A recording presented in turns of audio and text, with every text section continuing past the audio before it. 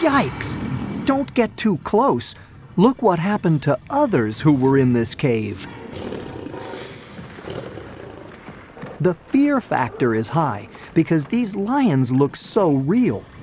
The artist Peter Paul Rubens studied them at a zoo, watching their movements and learning their habits and expressions. He made detailed drawings to prepare for this painting. When Rubens returned to his studio, he painted life-size lions on this huge canvas. Some of the lions stare out of the painting. It's as if they can see you. Others are asleep in the den. Some sit with their paws folded or their tails wrapped around them. Some stand and watch, their bodies tense. Some pace and prowl, swishing their tails. Some growl, baring their sharp and dangerous teeth. There are 10 lions in this painting. Can you find them all? The man trapped in the lion's den is Daniel. Look at the expression on his face. How might he be feeling?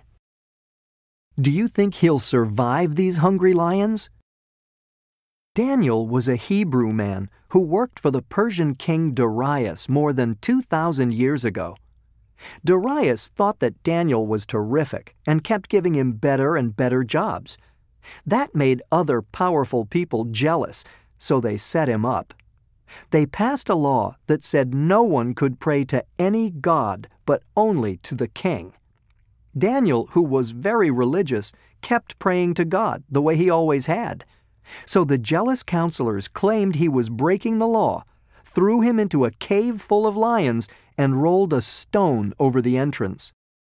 King Darius lay awake all night and in the morning rushed out to see what happened.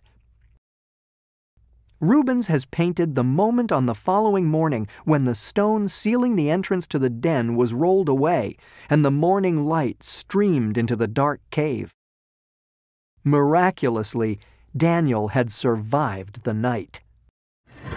How do you think Daniel felt when the stone was rolled away in the morning?